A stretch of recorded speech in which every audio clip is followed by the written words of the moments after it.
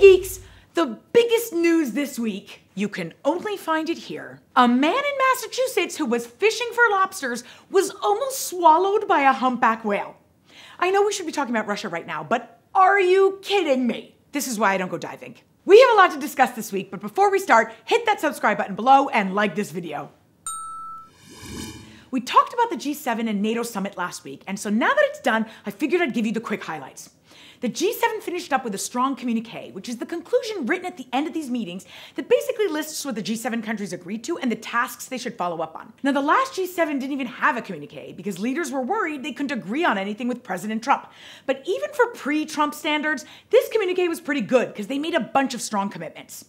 On the pandemic, they committed an extra 1 billion vaccines to poorer nations. And on climate change, they committed to reaching net zero carbon emissions by 2050 and cutting their emissions in half by 2030. Which sounds far, but that's 9 years from now. Personally, what I found strong was the language on China, where they called out their unfair trade practices and human rights abuses in Xinjiang and Hong Kong.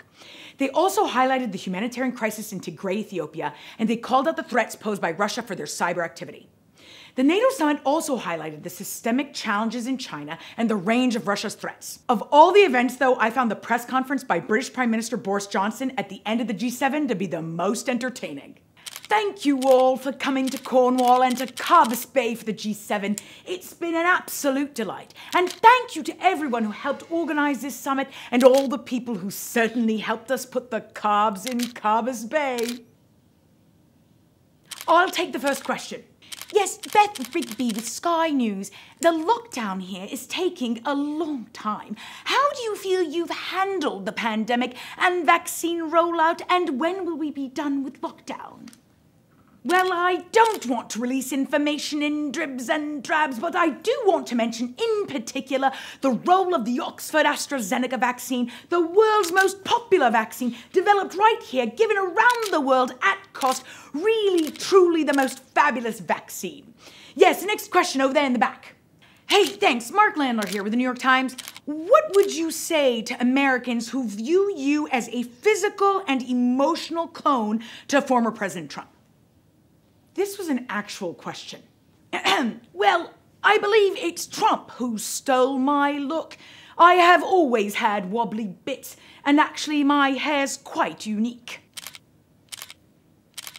That was fun, even though my accent probably sucked, but the majority of you told me to do it. Please note that this is an exaggeration of what happened, but it does stem from real events and actual things said. I asked you all what you thought about Biden's trip, and 64% of you said it was a success.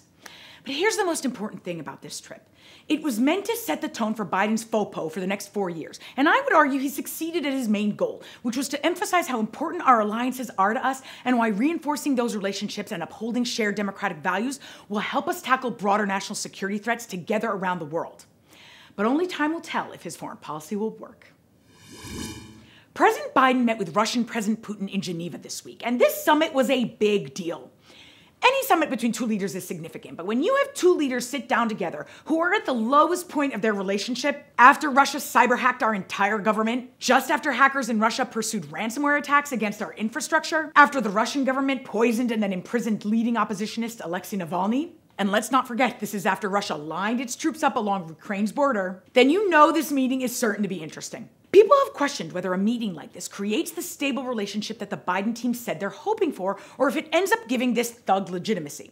So I asked the Glorious Geeks, and 83% of you said the Putin-Biden meeting was a good idea. Sometimes meeting with your adversaries allows you to contain some bad behavior, or at least get things done that couldn't have been done otherwise.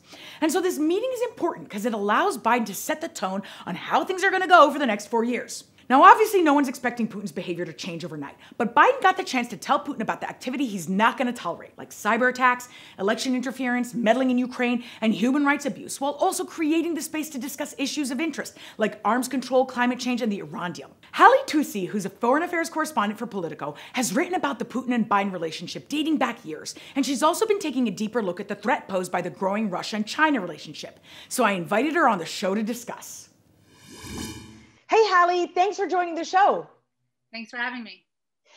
You've written about how Biden never really liked Putin, and now you've got a lot of people asking whether he can trust Putin after this meeting. What are your thoughts about that?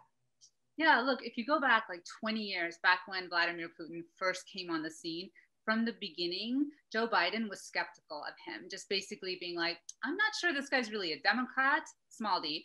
I don't know about his human rights issue. We have a lot to learn.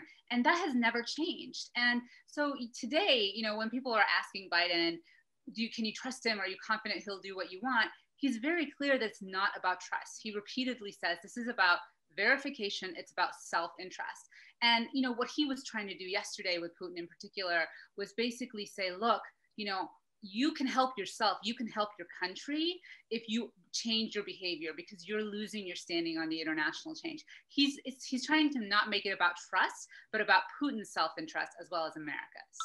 That's so well said. There's another angle to this that you wrote about that not a lot of people are talking about, and that's the relationship between Russia and China and how it's growing. So what does that mean?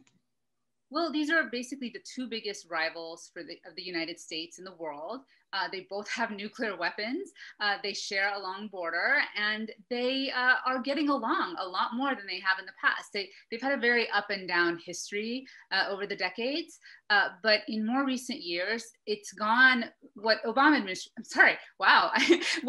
administration officials tell me is that it's gone from being just kind of a tactical, occasional marriages of convenience to what looks like a more sustained and strategic partnership on everything from trade, which is growing between them, to advanced military cooperation. And so they're looking at it more as, in the words of one person, it's almost a quasi-alliance. And so the question is, how long are they going to stay aligned, and how are they going to work together to counter what both perceive as their number one enemy, the United States? Yeah, it's like a double threat. Well, I'm so glad you wrote about it. Thank you so much, Halley. Thanks for having me. There's a major problem growing in West Africa, and if we don't pay attention to it, it could end up becoming a massive crisis. In the poorest tri-border region of Burkina Faso, Niger, and Mali, as well as neighboring countries like Chad and Nigeria, Islamic militants are rapidly growing in size and becoming more violent, which is causing the world's fastest growing displacement crisis, with millions of people leaving their homes. This month, Islamic militants stormed a Christian village in Burkina Faso, where you have an artisanal gold mining site, and they opened fire on everyone that moved, killing over 140 people, including 8 children. This attack follows another recent one, perpetrated by groups tied to ISIS and Al-Qaeda, where they killed 14 people in a nearby village. Over the last 5 years, there have been over 8,000 deaths due to these terrorists, and 1.2 million people have been internally displaced, the majority of whom are women and children. And they're targeting Christians and Muslims alike, basically anyone who can't defend themselves.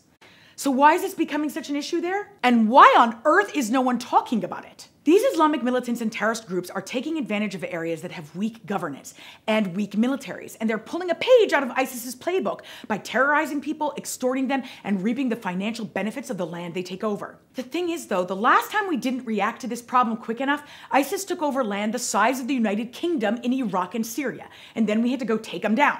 I know the US and international community can't go fight every terrorist around the world, but I want to wave a warning flag that this problem is only going to get worse, which could mean an even bigger problem down the road we may ultimately have to address. Right now, the US needs to talk about this issue and figure out some solutions with our European friends before the problem becomes too big to tackle.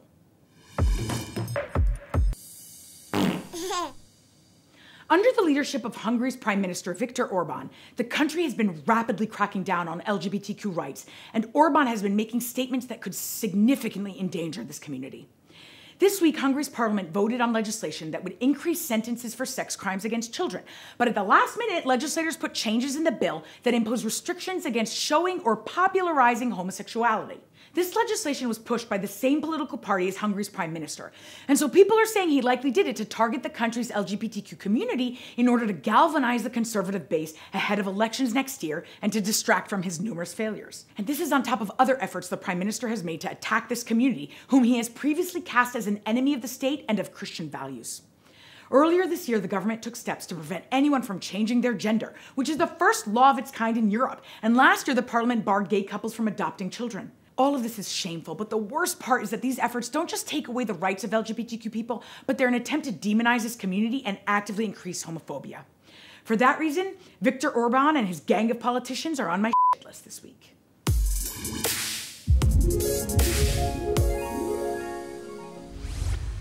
Two women fighting for LGBTQ and women's rights in Kazakhstan were detained following a confrontation with approximately 30 men at a cafe. First, yes, I know what you're thinking, and Kazakhstan is a real place, and not just where the character Borat is from. Very nice, great success. Gulzada, Serzhan, and Zhanar Sekerbayeva are co-founders of the LGBTQ and women's rights initiative called Feminita, which protects and defends the rights of LGBTQ people. Well, a simple meeting they had planned with other women to talk about women's rights and gender equality quickly turned into a mess. They were supposed to meet at a conference center, but then their meeting was mysteriously canceled. And so they moved the meeting to a hotel, but then they were barred entry. And so when they went to a cafe to meet, they were confronted by a group of men who harassed them, told them to leave, and called the police, who then dragged them to an unmarked police vehicle. They were detained and interrogated and eventually released, but this is just one example of the type of harassment and threats they continuously face. Kazakhstan is not a friendly place for the LGBTQ community. In fact, transgender people must undergo sterilization in order to legally change their gender, and there are laws banning positive expressions of sexual and gender diversity. I like sharing these stories because it highlights how challenging things are abroad for so many in this community, how important any progress we make here is, and how we need to set the example for the world. Even in the face of this kind of adversity, these women continue to fight for their cause because, as they say, they want to see people fully enjoy their rights, life, love, and choices, and I am certain they're going to continue crushing it.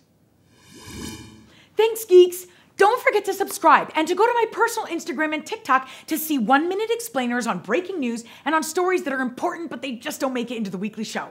And don't forget to stay fabulous.